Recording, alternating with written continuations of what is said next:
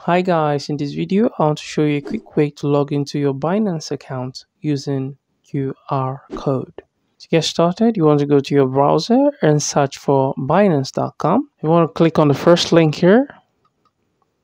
Once you're on Binance page, what you want to do is to click on the login here.